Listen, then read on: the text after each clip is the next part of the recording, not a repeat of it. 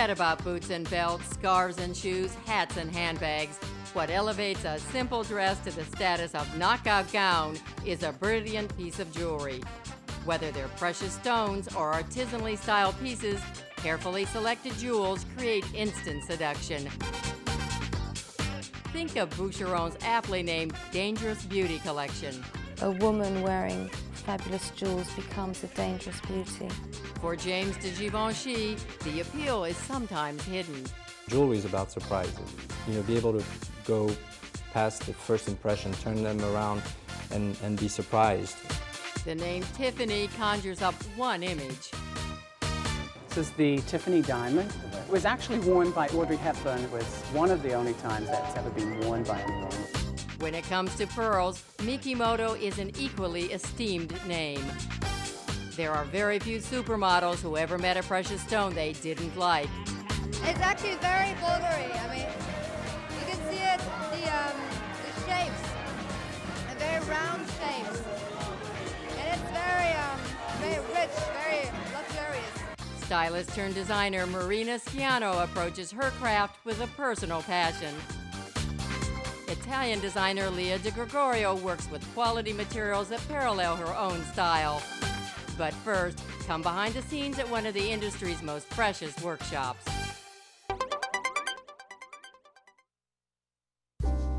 In Paris, the Place Vendome is where the biggest names in fine jewelry are found. The first to move to the Tony neighborhood in 1893 was Boucheron. The house quickly became a pioneer among jewelers, but more recently, its luster had faded. After Boucheron was acquired by the Gucci Group in 2000, its creative director at the time, Tom Ford, installed hip London designer Solange Azaguri-Partridge to overhaul the once dusty old name. I had met him a couple of times previously in a social context and almost found him one of the easiest people to speak to in the room. Ford often featured her diamonds on the Yves Saint Laurent runway, but Solange's beginnings were in 20th century art, not fashion. So I saw jewelry from that point of view as well. And I think that's how I kind of fell in love with it.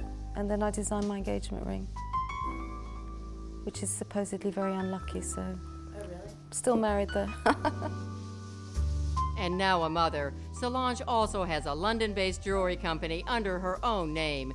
She keeps her two lines separate, creatively and physically. Well, this is my Solange Azaguri hand, and this is my Boucheron hand. This ring is called Serpent, and it was made by Boucheron in 1971. And this is one of the snakes that I designed for Boucheron, this last collection. This is my chain, fringy, belly dancing ring. And then these are my spinning rings. Celebrities are keen to grab her glam jewels, and it's not difficult to understand why. She modernizes it. She uses beautiful stones, beautiful colors, and I think she's done a great job. And she makes young women want to wear big, big jewelry. There's a lot of good in Boucheron from every age of its existence, so there's a lot to work with. The Dangerous Beauty collection. The metals are precious, which are gold, silver, platinum. And the stones, the four precious stones are emerald, ruby, sapphire and diamond. You know, the idea behind the name was that a woman wearing fabulous jewels becomes a dangerous beauty. This workshop is unusual because it's the only existing workshop on Place Vendome. We do a drawing. The girls do fabulous painted drawing. These are again life-size models to show things in three-dimensional. It shows the stone buyer how many stones they need to buy. It shows the stone setter where they're each going to go. These people build the actual piece. They build the body of it, you know, like they would make the shape, they'd cut out the holes, they'd make sure it was all ready to prepare. So then once they've built it, it goes to the woman who polishes it by hand. I mean, it's amazing. I'll show you how she does it. Well, every hole is polished in that way with this abrasive cotton. and then it goes to the setter, and then it's kind of zhuzhed up. It's 2,000 stones in that snake, and then these guys are now preparing them to be set. They have to kind of construct around the holes. Because they're pavé set, they have to kind of build little thingies that grab hold of the stone. They push the gold over the stones. That's how they set stones. It's all about, you know, jewellery that is good enough to eat. It's all about Boucheron. It's got to be about Boucheron.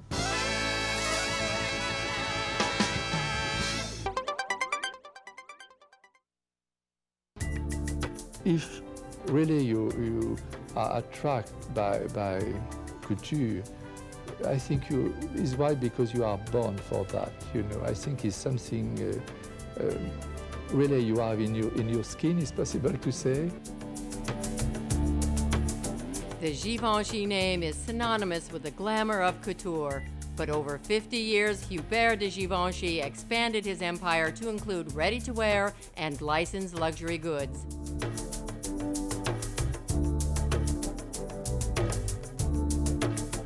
These days, the name Givenchy is popular with fashionistas for another reason.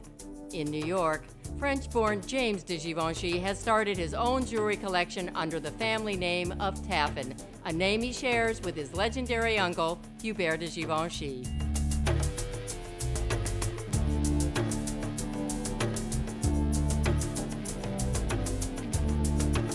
The first thing I see is that you either fall in love with the stones, and nature is just full of those wonderful patterns and surprising patterns. And you know, from there, it's a great base to start from. The stone will inspire the piece that I will make. It's about the cut, the way it comes to you, the color, where the color is, how it's situated in the stone, and how it gets back to you. I find the stone and then I draw around it. Every stone is beautiful. I mean, whether it's a sapphire and a real blue, but sapphires come in every color, which is wonderful. The sapphire has a great life and brilliance. The diamonds, of course, are just diamonds. They'll never be matched for brilliance, but they are, the cuts is what will make them interesting. The way it's mounted is a very simple mount where we're trying not to show any metal or as little metal as possible. You'll see that the stones actually are, the diamonds seem to be floating between the stone, and I think it's nice to make jewelry not too serious. You know, it's everything that we try to do has a little bit of it's a little whimsical. Jewelry is about surprise. It should be, the pieces, you should look at them and then see more in it. It's not just, you know, be able to go past the first impression, turn them around and be surprised. And that's a big thing. Most of the jewelry we do, whether it's that clock or a simple ring, is great to just hold and appreciate on both sides.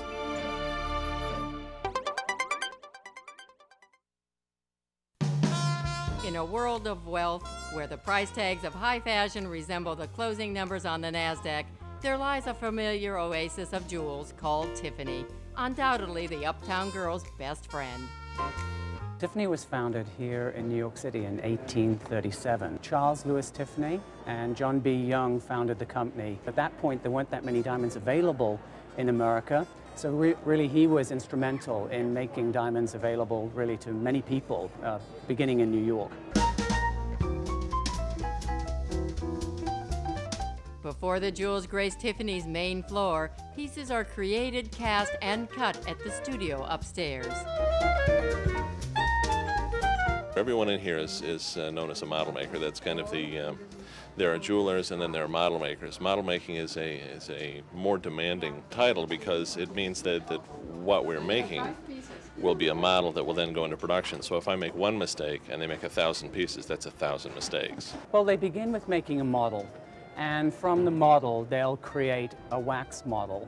And from the wax model, then actually the piece will be made, because then the wax will be put into plaster and then gold is injected into it, the wax dissolves, and there you have your piece. These will be yellow sapphires with amethyst inspired, as you see here on the original Schlumberger design. I made all the sequins. I made the unicorn and the Pegasus, and this is the phoenix, which is the trilogy of the mythology, you know. This is the Tiffany diamond. It was 287 carats rough when it was found, and it was studied for a couple of years before the first cut was ever made. And it was cut down to 128.5 carats. It lives here on the main floor, and we're very proud of it. It was actually worn by Audrey Hepburn in The Thorn Breakfast at Tiffany. That was one of the only times that's ever been worn by anyone.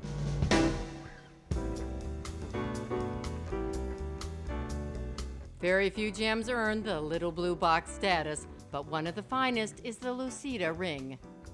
This is the Lucida diamond. On the top of the stone, it's cut like an emerald cut with what we call step-cut facets. What's very unique about this diamond is that underneath, we've developed a more brilliant faceting arrangement. Well, this one is a 2.67 carat, and this one retails for $46,000.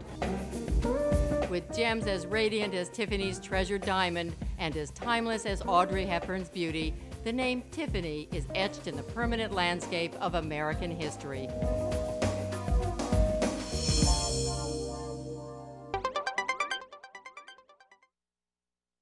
I live probably in a dreamy way. Italian-born Marina Schiano has lived a fantasy life as a top model, muse to Yves Saint Laurent and Halston, and a famed stylist for Vanity Fair magazine. She then moved into jewelry design. My family wanted me to do bank career, which I thought was just, to get a revolver and shoot would have been easier. I came to New York without speaking no language whatsoever. I was modeled on the best way, being, in the best pages of Vogue. I was very lucky. I was just very lucky. So my second really fashion things was get to know Saint Laurent, be called alter ego of Saint Laurent or muse of Saint Laurent. It wasn't very much of work for me to be a muse of Saint Laurent because I used to dress up with my eyes closed. During her 7 years at Vanity Fair, Schiano conceived many of their memorable celebrity covers. Now she is bringing her creative passion to jewelry. I had made 5 rings for myself. Just started just because I wanted for me, really. I was just crazy about the color and I continue to do so. This is dark amethyst. It's called rock jewelry. Always bigger than life in anything I do. It's always bigger than life. Our style is really to do, to do those kind of very dramatic things. I thought in this kind of a minimalism world, I thought to myself, this is going to be one of the biggest failures ever. And instead, people love them. But her talent doesn't stop there. Photography I started a long time. I'm trying to put together a book. I do love this, if you want to call it paparazzo, it's a paparazzo moment. It's just a moment that you grab from the person. It's just a rapid moment that, it's yours and nobody else. I wanted to think about somebody who loves fashion, believes on style, who believes on glamour, who believes on honesty, and who believes in God. I think that, that was very important to me, changing cities, meeting very different people. I think that gave me, a kind of curiosity. After living in many cities outside her native Puglia, designer Lia de Gregorio settled in Milan. Her delicate designs in gold and silver are created in an airy studio on the outskirts of the city. I really decided to start my own business because I never saw jewelry I liked. I liked the idea to design jewelry that give to the people who will wear it, who will wear them. I hope that they will have a kind of emotion. I mostly work with gold and silver, and that's it because I think that these two metals are proper for my style. When I have to think or to project new things, I spend most of my time, staying here. I try to recognize what I'm feeling and how I want to start. I start from an emotional feeling. These are kind of knots, simple knots. There's a way to make knots with pearls too. And I really like the idea of working with metals like gold, silver, in a way that is not goldsmith's way of working. It's not very static in a way. The stone stays stays between the ring and the finger. Sometimes you have to find the right proportion between the object and the mechanism. This is gold with amber, but we can use different stones. For example, this is a kind of ruby. I think that the most exciting moment is when you are thinking and doing the new things.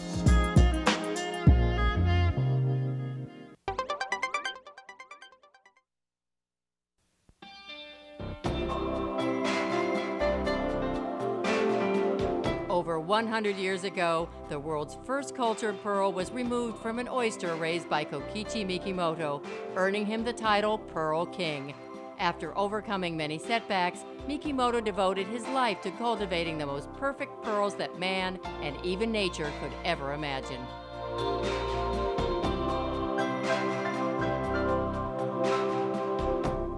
The word Mikimoto really stands for luxury and for quality.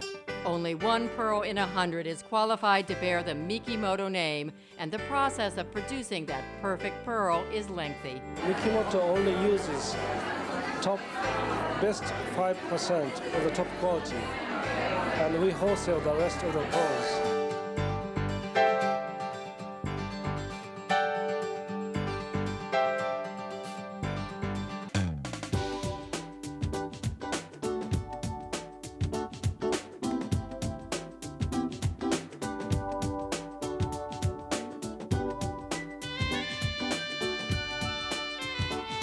First, we have to grow the oyster itself. It takes about 3 years to grow the oyster. Then we implant the nucleus into the oyster. Then we have to grow the oyster for another 3 years in the ocean. Then we harvest the pearl. So it takes about 5 years.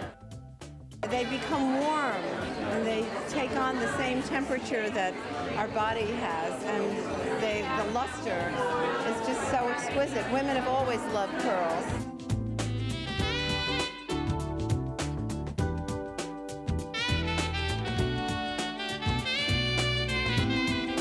Everybody knows that Mikimoto pearl is the best quality of pearls.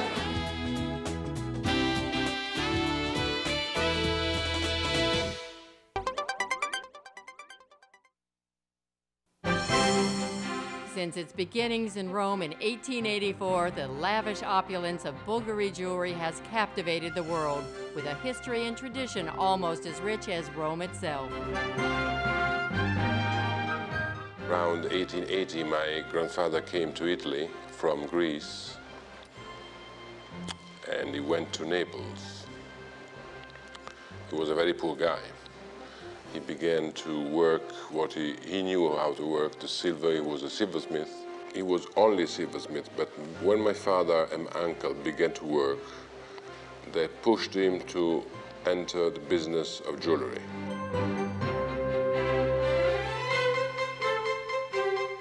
The Italian people, as you may know, they are a very big spender of jewelry, of fashion, of nice things. And from their original store on Rome's Via Condotti, new generations of Bulgari have built on the Italian lust for luxury.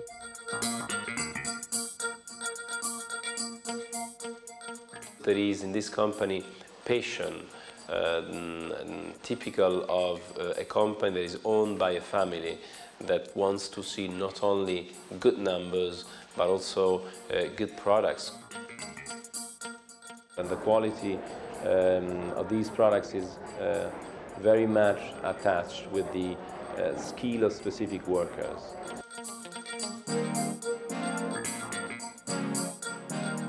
You are talking about a real artisan. They are small artisan that works for us.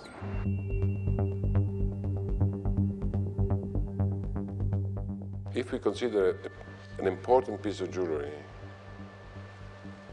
sometimes it takes 7 or 8 months to do it, from the designing to the manufacturing. The jewels that are the most expensive one, the unique pieces, and they are done 100% by hand. They have to set each single stone by hand, and the work is very difficult because, especially when the stone is small. This style certainly has been conceived here in Rome, then is influenced a lot by the Italian style, the Italian culture. The company has an history of very focused history, jewelry and watches. But now, since the beginning of the 90s, we have started to work, as I said, to enlarge our product portfolio. By expanding watches and jewelry into an entire range of luxury goods, Bulgari maintains worldwide growth. With 60 stores around the globe, the family is constantly building their brand, proved with the reopening of New York's Fifth Avenue flagship store. My father told me always a lot of very important American, especially American, coming to Italy, coming to Rome, were his very, very best clients. The craftsmanship is amazing. They're just beautifully made. It's the best jewelry in the world. It's actually very Bulgari. I mean, you can see it, the shapes, the very round shapes, and it's very rich, very luxurious. I would say all over the world, but especially in Asia and United States, Bulgari makes an effort to become closer to the final client. It's a typical sign of friendliness, if you want. The revolving door in the stores in the United States means come and see, and browse. Don't be worried. It's a kind of style that comes from tradition, from experience. The challenge we have in front of us is the ability to evolve, and for that reason be contemporary without losing our roots and our traditions.